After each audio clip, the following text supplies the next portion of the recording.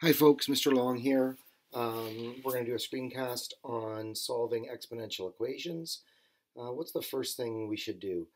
I guess we should probably figure out what logarithms are, just briefly. So I'm going to press some buttons here and see what happens. I'm going to take the logarithm of 100. And you can see that that works out to 2. What about the logarithm of 1,000? That's 3. 3 zeros.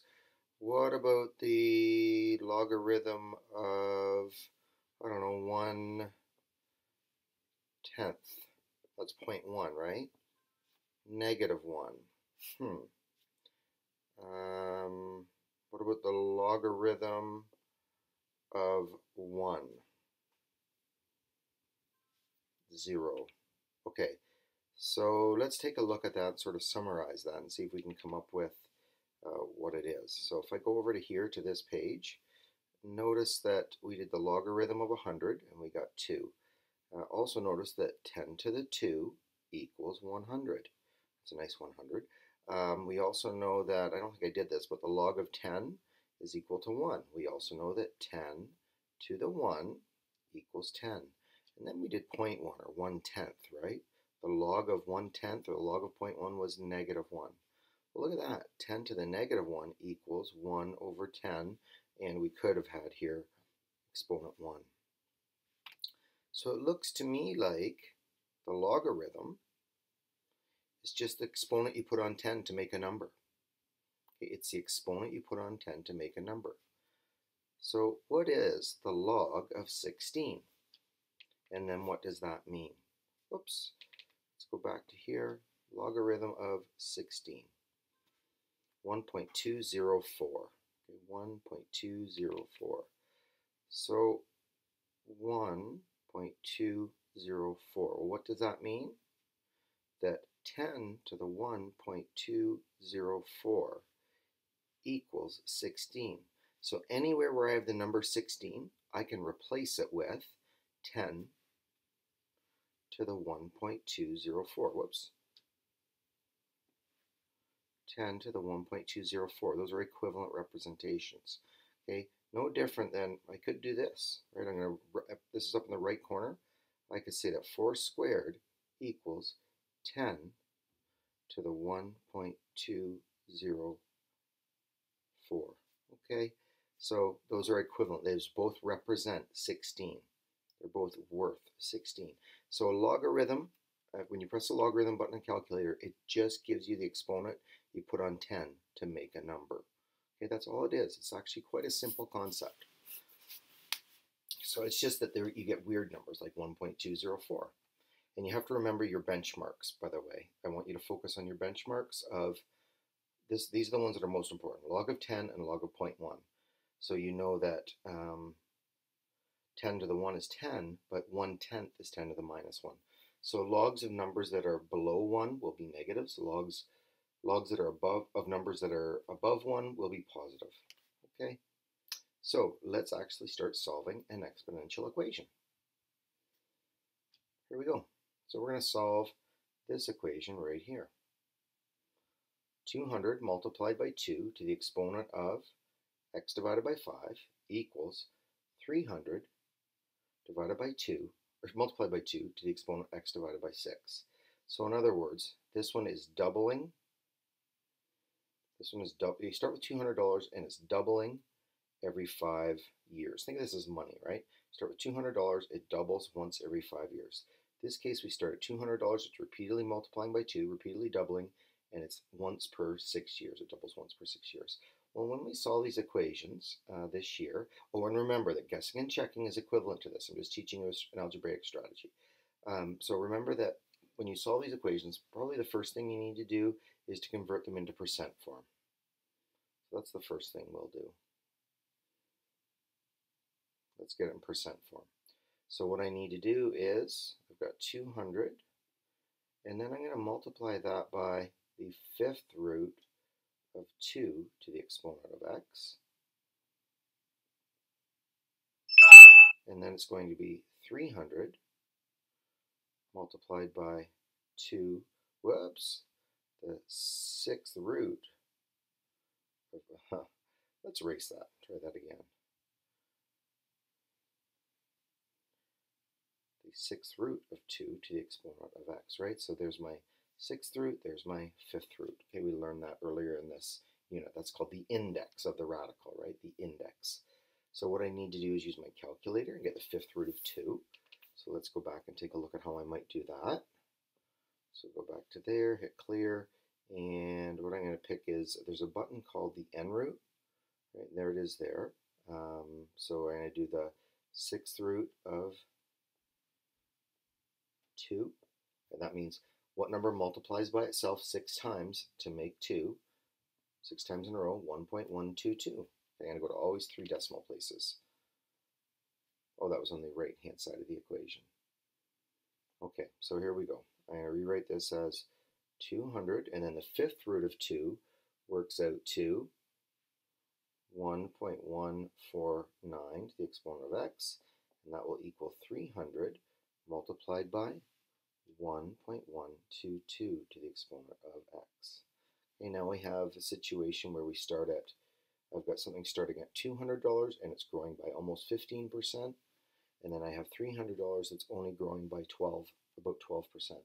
So eventually, the $300, or initially rather, the $300, you'll start with more money at $300 versus $200, but the $300 grows at a slower rate. It's only 12%, whereas the other one's almost 15%, 14.9. Okay, now we need to solve this. So what we're going to do is collect, let's see, I want to get these terms here. I'll highlight them.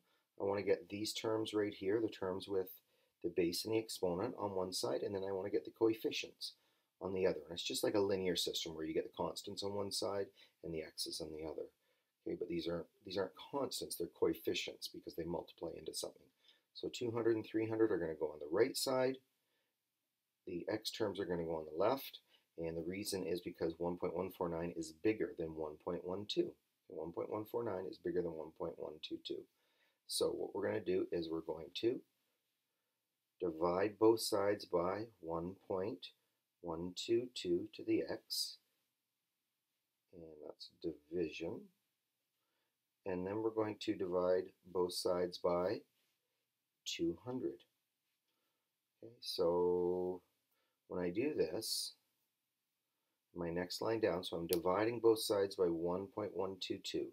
So that gets rid of that from that side, so it's going to be 1.149 over 1.122.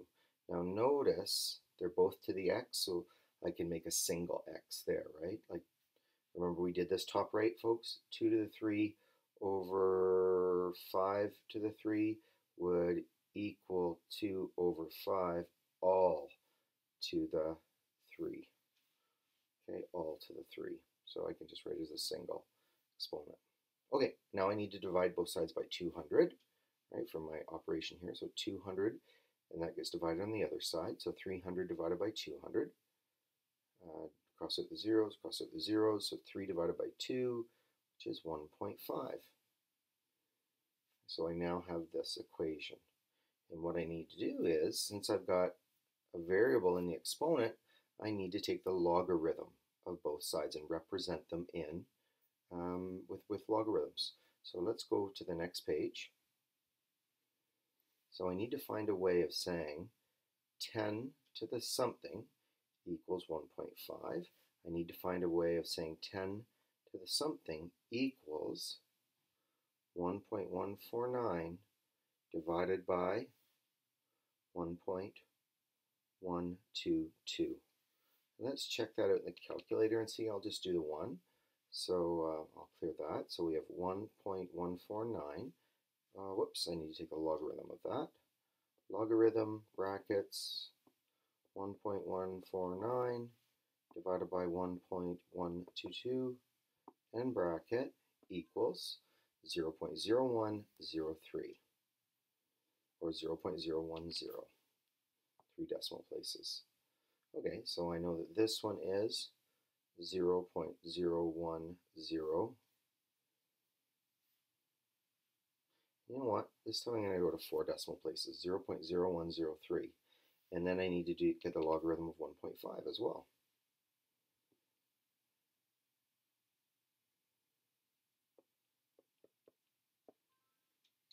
0.1761, 0.1761, because 0.17609, 0.1761. 761. Okay, so now I can change those representations. So remember that I had, let's go back and take a look. I had 1.149 to the x and 1.5. Now I can change that to something a little bit different. 1.149 over 1.122 to the x equals 1.5. Now I'm going to change each of these numbers to having a base of 10. Okay, so this means 10 to the 0.0103, but I've also got the x, right? I've got the x here, okay, so I need to keep the x there, and that will equal, and what's 1.5 worth? Well, 1.5 is worth 10 to the 0.1761. 10 to the 0.1761. And now I have a really simple case where I know that 10 and 10 are equal. And since I've got an equal sign in between them, I know with absolute certainty that this exponent and this exponent are equal. And that's why it's really nice to use the logarithm to get a like base on both sides, because 10 equals 10. So 0.013x equals 0.176. 0.0103 x equals 0.1761, and I need to divide both sides by 0.0103. And when that's all said and done, I'm going to get x equals 17.5.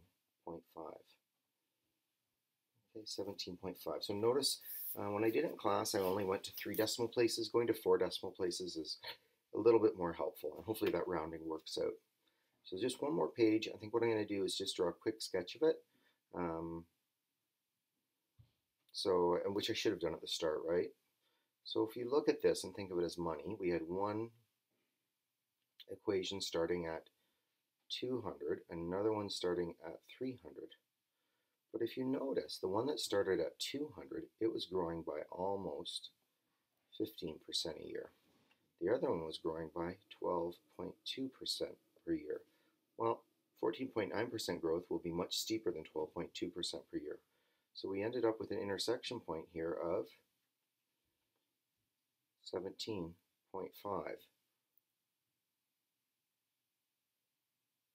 years, okay, if this was money.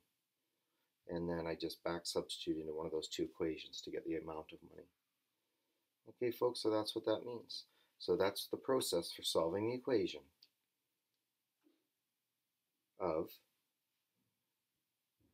what was it, 200 multiplied by, and I'm just going to do the decimal form, 200 multiplied by 1.149, the exponent of x, being equal to 300 times by 1.122 to the x, okay?